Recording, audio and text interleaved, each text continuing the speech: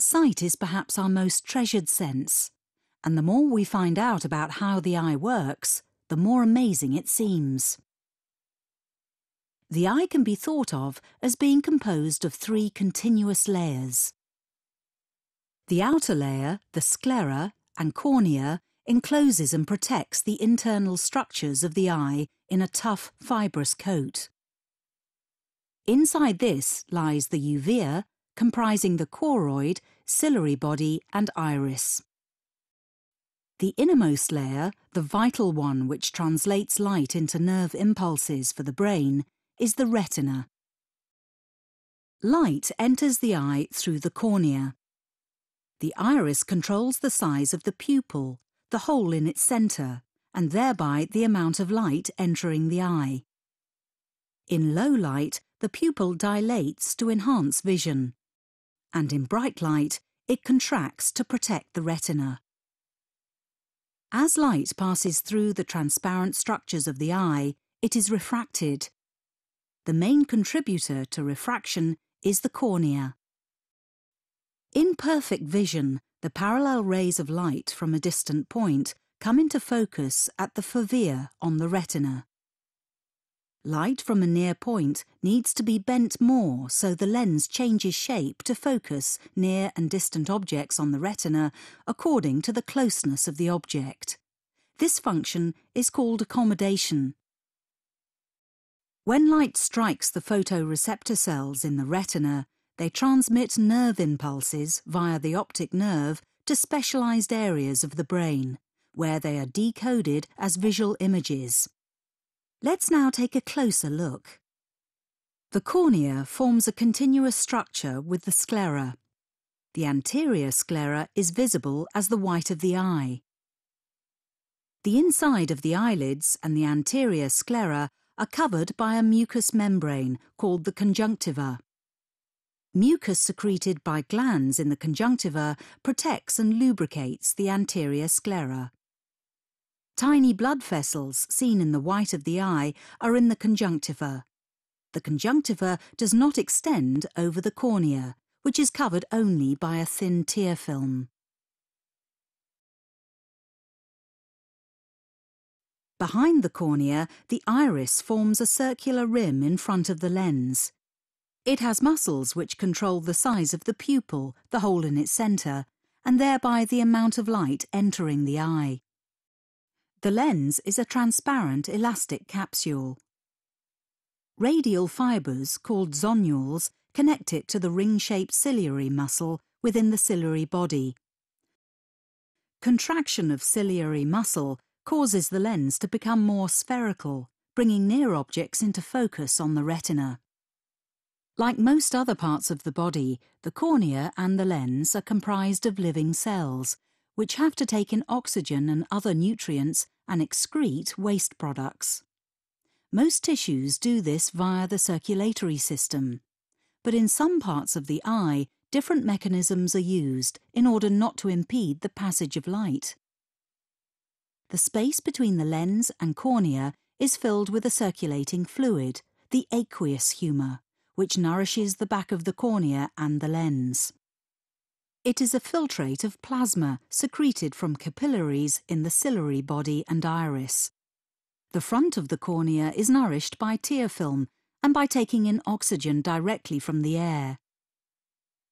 The space behind the lens is filled with a thin transparent gel, mostly water, called the vitreous body, or sometimes the vitreous humour. It helps transport metabolites to the lens and inner retina. If the eye is a camera, the retina is the film. It converts light waves into nerve impulses that can be decoded by the brain. This is done by a layer of photoreceptors, specialized neurons which are capable of phototransduction, a process where the energy of photons polarizes the cell, causing connecting neurons to fire. There are two different types of photoreceptors, rods and cones.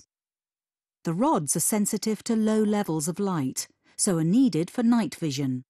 They're also sensitive to movement. The cones need higher levels of light, but can distinguish fine detail and colour. Different cones are sensitive to different wavelengths of light. Behind the photoreceptors is a layer of epithelial cells, the retinal pigment epithelium, or RPE.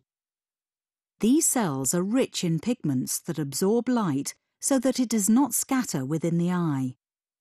The RPE nourishes the photoreceptors and processes waste products from them, transporting these across Bruch's membrane to the choroid. The choroid is a highly vascular tissue which supplies the sclera and the outer part of the retina with oxygen and nutrients. It is also rich in pigments that absorb light so that it doesn't scatter within the eye. Blood flow through the choroid is the highest of any tissue in the body. The red eye effect in photographs is a reflection from the highly vascular choroid. In front of the layer of photoreceptors lies a complex network of neurons which processes and transmits impulses to the brain. A layer of bipolar cells carries information from the rods and cones to ganglion cells. Amacrine cells interact in further networks to influence and integrate the ganglion cell signals. The axons of the ganglion cells form a nerve fibre layer as they run across the inner retina and gather to form the optic nerve. While the photoreceptors receive oxygen and nutrients from the choroid, the inner retinal layers are nourished by a capillary network lying within the layers of neurons. These vessels receive blood via the retinal artery, which enters the eye at the optic nerve head. It's important to realise that, in most of the retina, light has to pass through this thin layer of neurons and blood vessels to reach the photoreceptors. Overall, there are more rods than cones. In the periphery of the eye, there are many rods and few cones. But in the area responsible for central vision, cones are more numerous than elsewhere. This central area is called the macula, or sometimes the macula lutea, or yellow spot. It appears yellow due to high concentrations of the pigments lutein and zeaxanthin in the axons of rods and cones.